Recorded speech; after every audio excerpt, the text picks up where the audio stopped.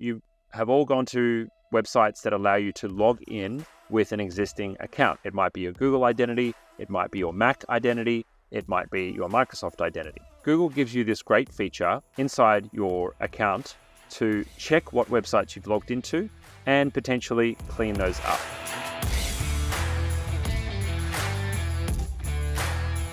App Access Audit. So this one's important if you're using any kind of online account where you're using that account for multiple logins, or what's called single sign-on.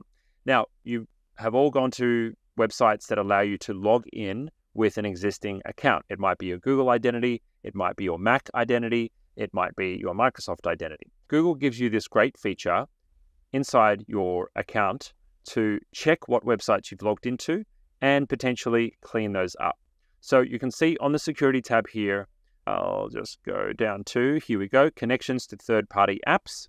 That's what you want to look for. So Google account, security menu, and then connections to third-party apps. And periodically, you want to check which apps have access to your account here. So you can see I've logged into Canva, I've logged into Dialpad, I've logged into InSync, I've logged into Loom. I'm using these accounts, but they're effectively connected to my Google account. Now, large organizations like OpenAI, Loom, Dialpad, probably pretty safe.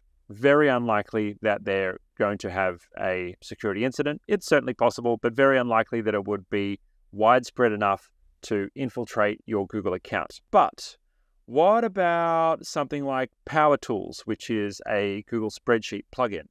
What about something like this little script here to set up some, ad group automations? If a small-time developer has developed an app and you've made use of that app, it might be useful at the time, but 3 months later, 6 months later, 12 months later, sometimes someone like Google might build that feature into their application. We were all using Dropbox many, many years ago, and then Google created Google Drive, and we stopped using Dropbox. But what can happen is, in this menu, some of these apps you may not have used for months or even years, and they can linger. And the problem with that is, particularly when they're built by small, independent developers, they can be left to languish, and then security vulnerabilities can potentially be discovered. And the problem with this is that some of these may have, through Google's APIs and through the connection, they may have access to the data inside your Google Drive. As an example, what would a third-party actor do if they wanted to exploit that? Well, they'd immediately run a command using this authentication that you have granted and ask your Google Drive to download every single file, every single folder. That's where your client information, your personal information, the finance application that you made for equipment finance could potentially be exposed to someone outside your business.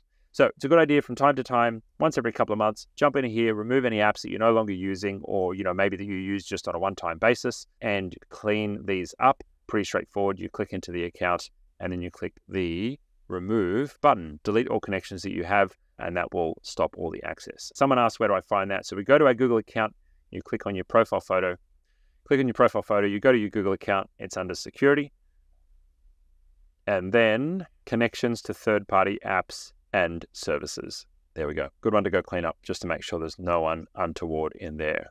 If you need more help with what we've covered in this video, itGenius provides support services to businesses all over the world with problems just like this. Click the link below to get started.